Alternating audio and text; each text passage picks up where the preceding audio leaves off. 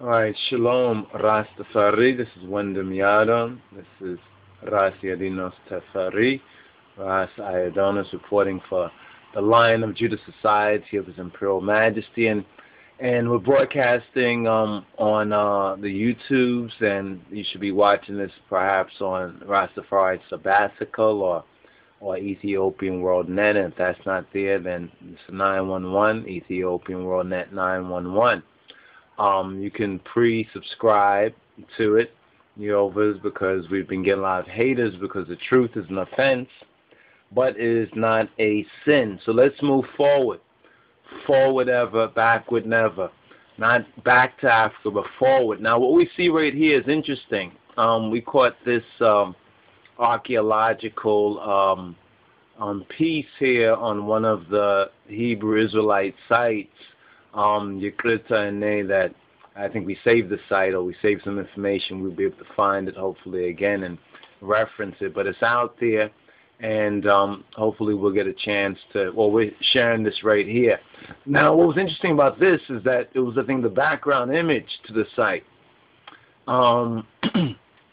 And, you can see that the people are black people. These are, some might say, it's the Egyptian style. But when you look at the features, you look at the people, you see an Ethiopian Hebrew or black people. Nowadays they will call this Negro people, or like a Negro or a Latino kind of group of people, black, Spanish, Hispanic. You know how they try to divide and conquer us by seeking to exterminate from our own hearts and minds our nationality as Beta Israel, and moreover prophetically as Ethiopian Hebrews. But this particular archaeological find, and there's a lot of these things out there that are just, when we say buried, academically, they're buried. I mean, they're trying to find a way to explain away these things, but this one here was interesting. No further really information on it, but the Holy Spirit, those of you who have have received the love of the truth, you can see clearly what it's demonstrating right here. It's obviously a piece of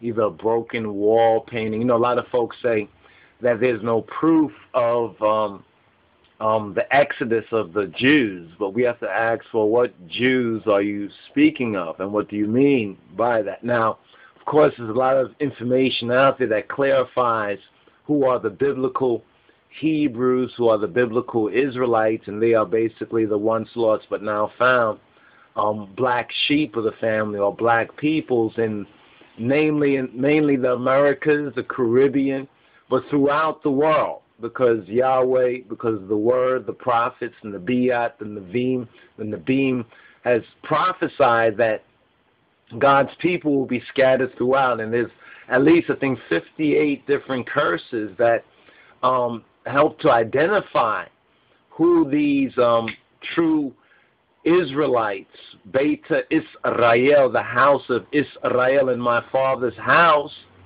there are many mansions.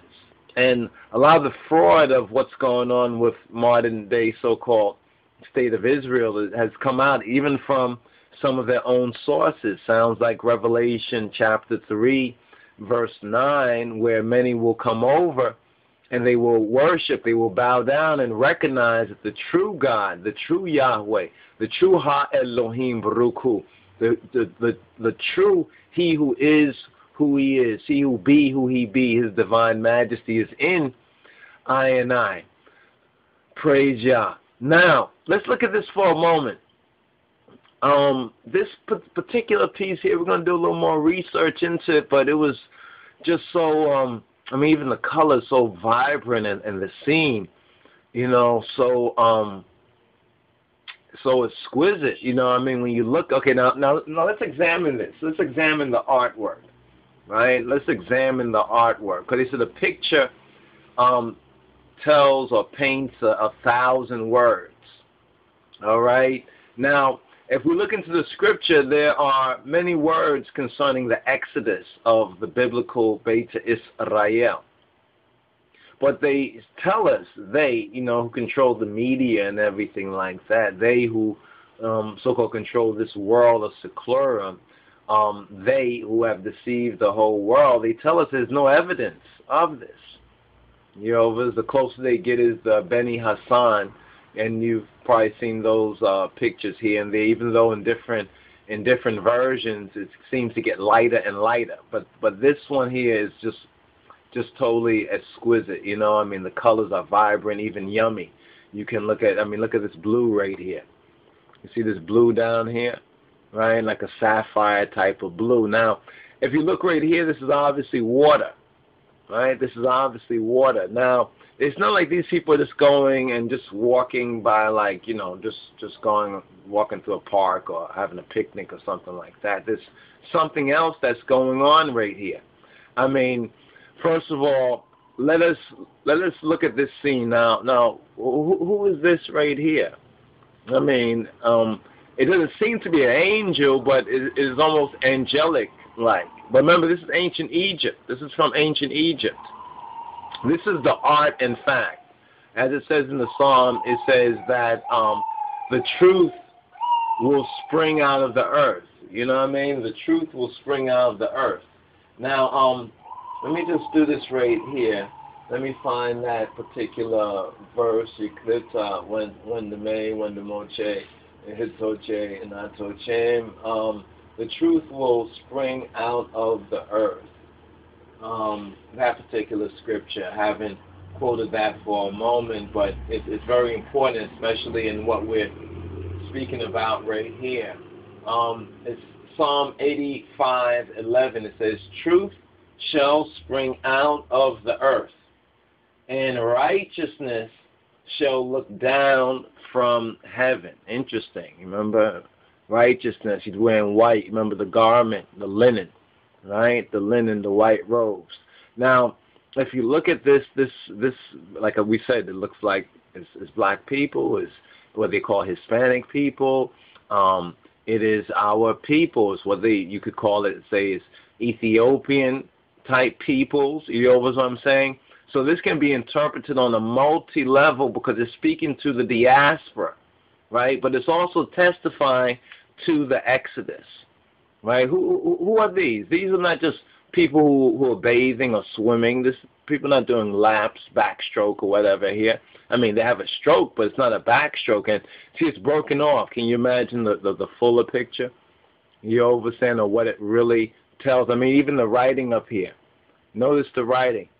The writing up here is not so much Egyptian. It's almost like what they call Proto-Hebrew, or we call archaic Ethiopic or Afro-Shemitic.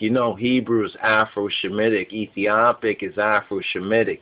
Amharic of Ethiopia is also Afro-Shemitic, as Arabic is even Afro-Shemitic, but there's other things that have come in there as well as the Quran. If you understand the different languages that are there, it kind of testifies to it. But what's interesting up here, this is not ancient Egyptian writing. Even from this distance right here, you can see that it's what they call original or Old Hebrew, right? Old Hebrew up here. We're going to zoom in and do some zoom-ins, but we just want to just have ones that's like, this is art appreciation.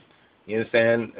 Art appreciation. Like, you wonder why these folks go to the museum and they just stand in front of art for a while and just kind of like meditate it, because a painting or a picture, it tells 1,000 words. There's a lot of interpretive value in here, because it's demonstrating the Israelites, the Beta Israel, right, coming out of Egypt. And it's very clear down here, to see these kind of soldiers. And if you notice the hairstyle, the smooth, no beards. This is classic Egyptian, no beards, right? But if you look at the men folk up here, you can see beards. You can see the simple white garments, like what Solomon wore, what Yeshua HaMoshiach said that in Solomon, in all his splendor and glory, he was not arrayed like one of these very simple garments here. You see the woman with their garments on, very modestly dressed. You see that? Very modest, just like an Ethiopian garment right here, like a kameez, right? You know, you can see there's the donkey right there, right? You can see some soldiers, just like the Bible points out. You know, with the soldiers went in front. You know, the soldiers march in front. You can see their shields right here. This looks a little something like a shield, and this may be a shield as well. And then you can see this particular man here, right, like almost like a mosaic, like a Moses or Aaron sort of a figure. You understand? Or perhaps this is Moses and Aaron, or to symbolize Moses and Aaron. All right? And you can see the garment, like almost like a Joseph-type garment, like multicolored and everything. You can see the little ones, the children. You know what I'm saying? You can see the children right here. Perhaps one of these is Miriam. You know what I'm saying? As Moses sung the song, then Miriam, and she came with the woman folk, and you can see the woman folk up in here. You can see some other types over here as well. Not too clear right there. Even a Ute right here. And it's interesting up here, this figure, which is like very angelic, is pointing to the Hebraic writing. You know, as though this up here, right, is matching what's going on right here. And these people are walking like on dry ground. Remember what it says in the scriptures in Shemot or Orit Zetzat, or the book of Exodus, the movement of Yahweh's people, of JAH's people. You can see them coming out, right, on the dry sand, and then these are the dry ground, and these are drowned in the water. You can see even a difference in their outfits, a difference in their kind of shields, right, the difference in their particular style right here. You know, no beards. Notice that. You know, well, there's a young man here that has no beard, but it was traditionally customary.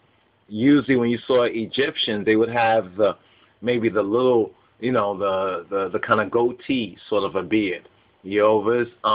And now you can see this one even looking behind, and how the water here, like the Sea of Reeds, Yam Suf, right? Yam Suf. Now, some say Etara as well, right? Some say this is the Red Sea. And notice it's red too. Well, we have blue over here, and then we have a strip of green. All right, like we already said, we only have a small portion of this. All right, now I'm sure there's probably more out here. We're going to have to find a little more on what's the name of it, you understand, the name of this particular piece. But this is evidence.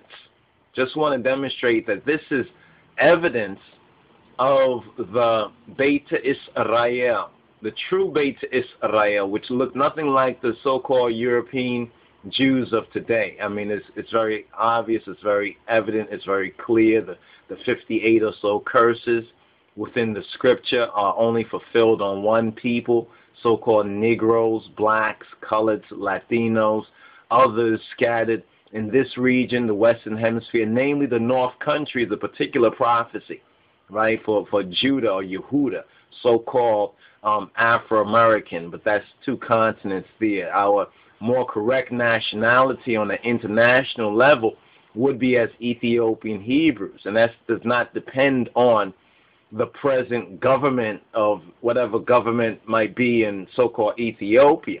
Yosem, remember the Lord, Yahweh, He is the landlord. You understand? It is His land. So we have to once again, return to the covenant. We have to repent. That's the main message, that we as a people have to repent. And it is Yeshua, right? Yeshua, let's just bring this in, Yeshua, right, who has paid the price. If we would be wise, right, if we would be wise to salvation, all right, and thus will our enemies be our footstool. You see this over here? The enemy is the footstool. You see that skull and bones down there? Remember Golgotha? Right? Remember Golgotha right here? The skull and bones. So the same sort of picture is kind of set up if you look at it. The people over here are walking on the are walking on the dry ground, right? With salvation, with that Shua, right? That Shoah, right? And you can see Jesus Christus right here triumphing over death, the grave, and hell. All right, and stay tuned to the S, and the God particle. You understand? Not just as a salvation, mainly for our souls, our psyches, our state of mind. But when we understand, there was also a DNA, right? A DNA rescue mission. Yes, it was a DNA. Yes, the melanin is important because a lot of our Afrocentrics, they might touch on Jesus being black and Moses being black, so forth and so on. But they even miss it. You understand? Though they have more of the historical, we can reason with them for more of the historical and the spiritual and even the mystical matter that comes out of Africa, that connects with the Bible, that connects with ancient Egypt. But there's a central core of it. Who are we? Where are we from? How and why did we get over here in this particular situation? Let's see if we can point that out. So here we have the overcoming of the people. Now here we have one of the chief, right? One of the chief curses of this present time, right?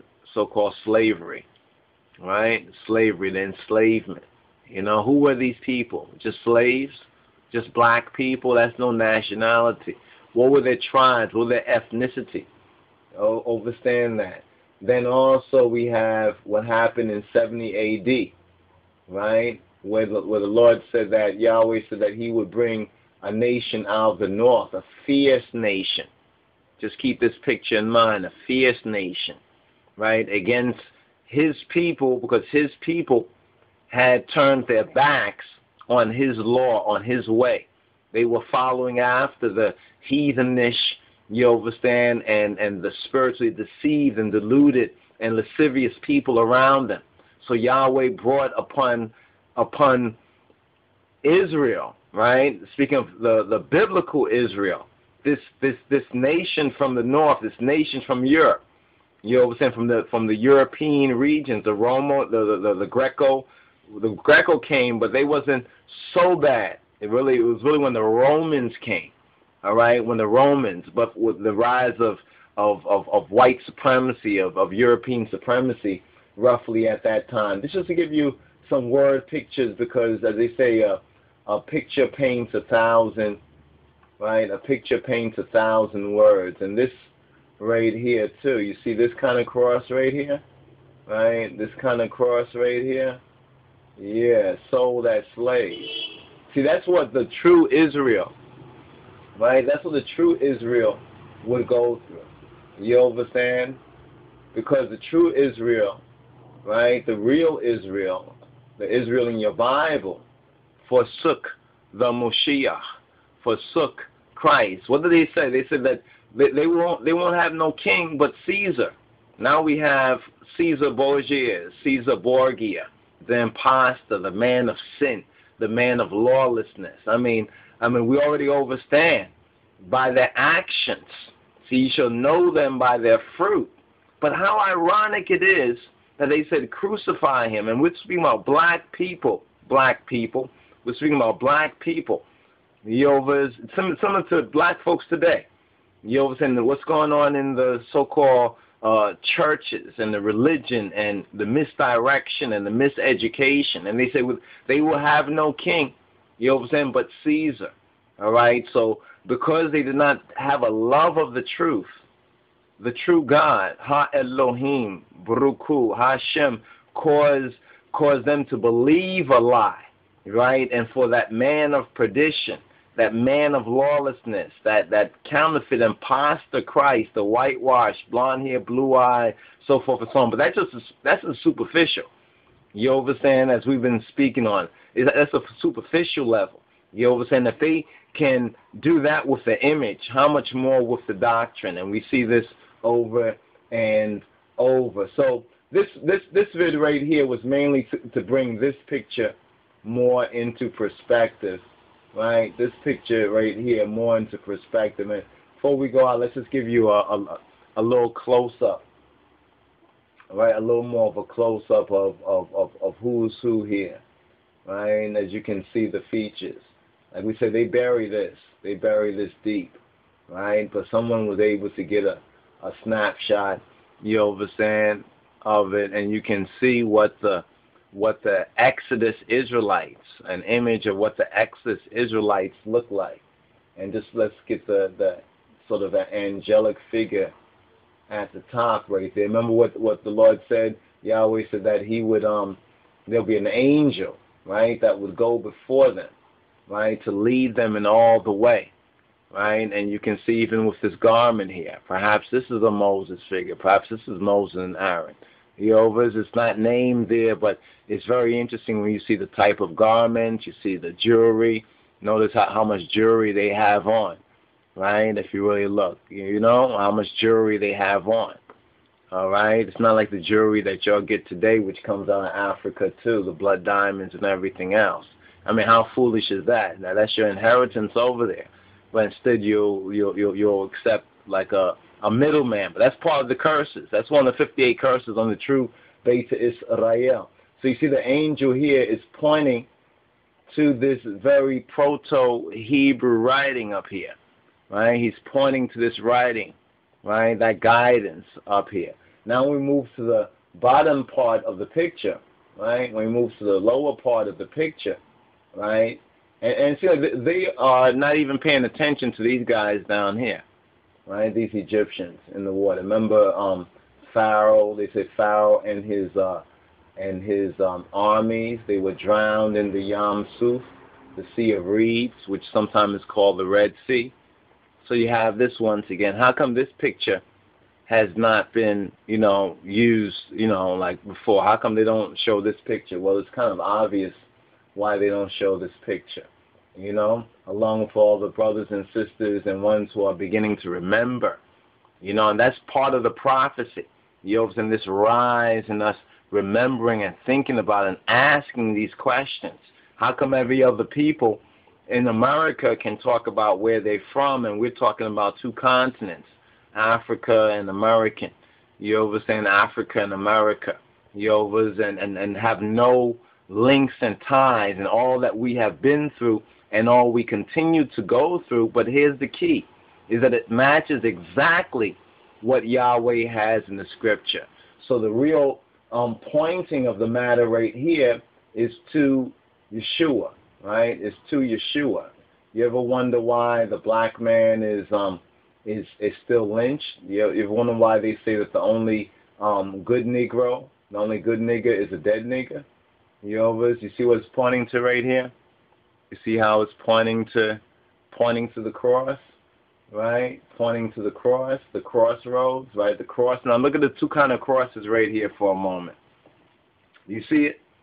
See the two type of crossings right here? Well, this was the Exodus. This was the Pesach, the Fasika, right? The crossing over, right? The Nibiru, or what they call the Hathor comet, that planet, the fear of the black planet, the brown dwarf star, Nibiru, planet X, so forth and so on. It's called the planet of the crossing, right? It's called the planet of the crossing. So they crossed over, right? They crossed over. The Egyptians were drowned. But yet you see the racial type of the Egyptians, right? And the racial types of Beta Israel, right? What some may call the Haberu.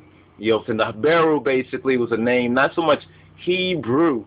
There was two levels of Hebrew. One was Haberu, ones who crossed over, entered into Egypt like immigrants, and there was the priest, the right? The Hebrew or the Hebre, a certain order of priests. But we've touched on that elsewhere. But they're pointing to, right? It's all. Remember, the Old Testament is the New Testament, right? Concealed within types and similes. And the New Testament, right, is the Old Testament revealed.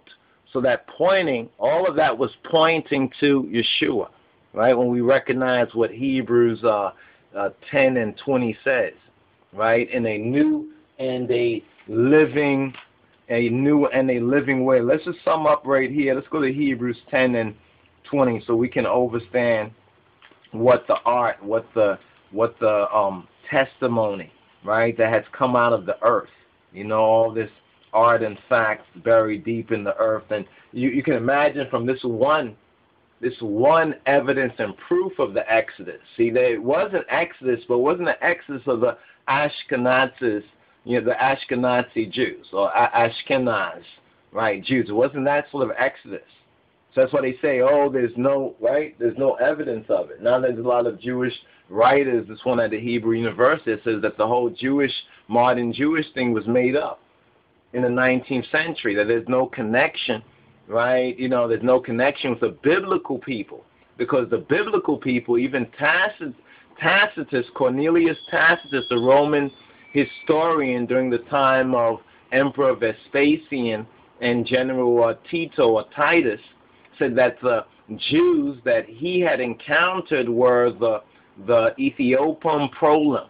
Ethiopian prolim means of the seed or the race of the Ethiopians. This is why Joseph and Moses, right, even Paul in the New Testament of the Bible are all thought to be, even Yeshua HaMoshiach, when he was a babe, and his mother, Kedistin Gamaliel and Yosef, right, went into Egypt to hide, right, from this massacre. You know what I'm saying? It was like the abortion thing was going on even then, right? That's to stop the rise of the black Messiah, the Moshiach, right? To stop that rise. So we have here in Hebrews 10 and 20, but we'll just begin from verse 19 right here. It says, having therefore, brethren, boldness to enter into the holiest by the blood of Yeshua. Now, remember blood in Genesis, because remember the Torah is the foundation. That's the schoolmaster that brings us to the Moshiach. In Genesis chapter, I think it's 9, it points out that the blood is the life of the creature, of the animal, of a human being, the blood. So when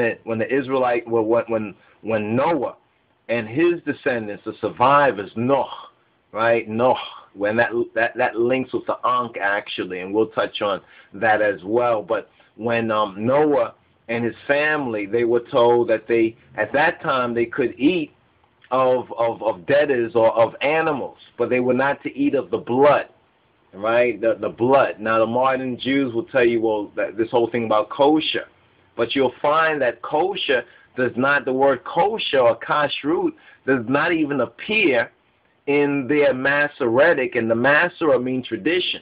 Remember, Yeshua, he was coming against the what of the Pharisees? The tradition, because that was the Babylonian Talmud.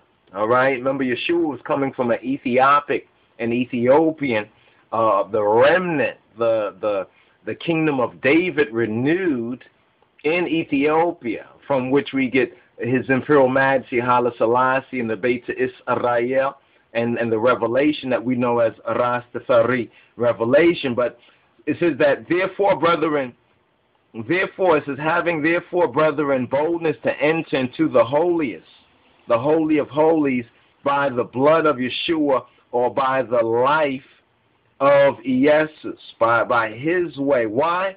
Because it's by a new and a living way, which he hath consecrated. He has made that kedus, holy, for us, for I and I, through the veil. Remember when Christ was crucified, the veil in the temple was rent from top to bottom? That is to say, his flesh.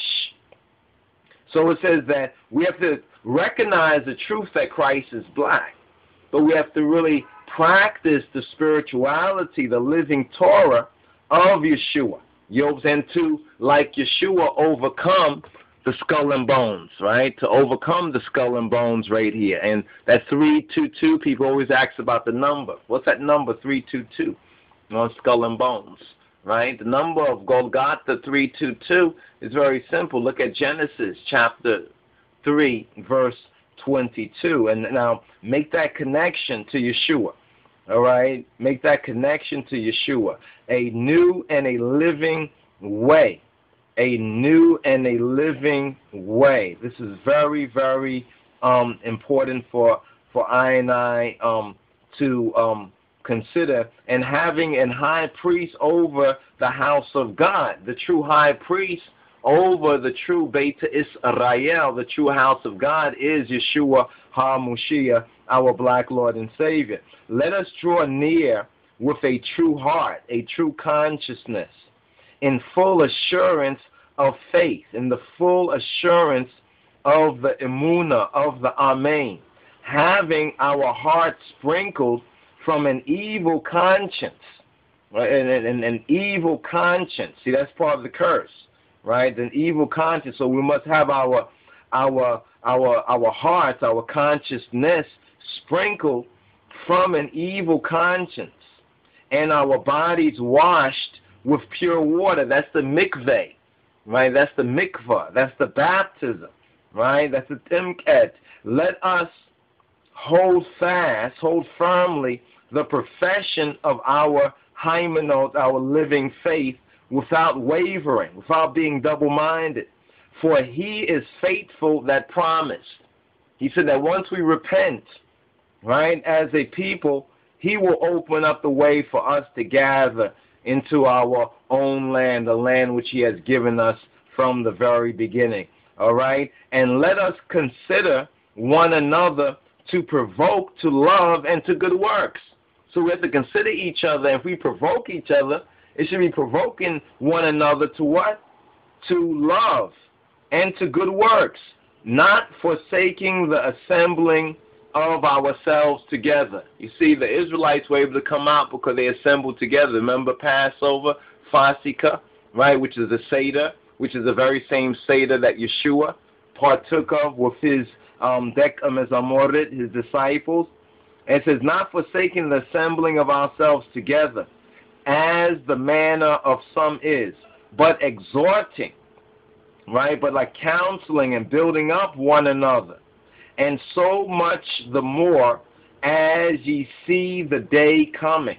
As we see this, we asked them, we did a vid, 2012 or 2020. Check out those 8 years between the Gregorian and the Julian calendar. Well, what about 1619 when the first Beit Israel Falashas of the West exiles, so-called enslaved Africans or enslaved Hebrews, came and were brought to the Virginia colony.